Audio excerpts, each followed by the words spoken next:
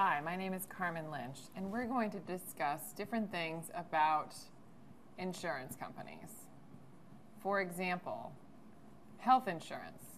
There are many types of health insurance companies. These days especially, because a lot of people have lost their jobs, there's a lot of freelance health insurance companies.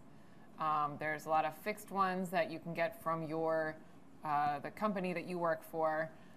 And all of those in between, they all have different types of coverage. For example, some of them will ask you for a copay, which is what you pay when you go see your doctor. Maybe it's $20.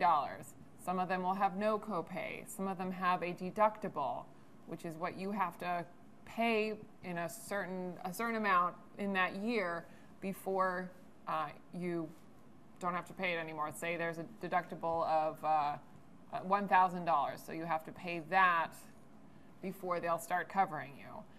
Some insurance companies have a prescription included. So when you pick up your prescription, you'll pay less than someone, say, who doesn't have prescriptions included. They're going to have to pay the full price of their prescription. So there are many different things about insurance companies that you're going to have to read about before you pick the one that's right for you. Thank you.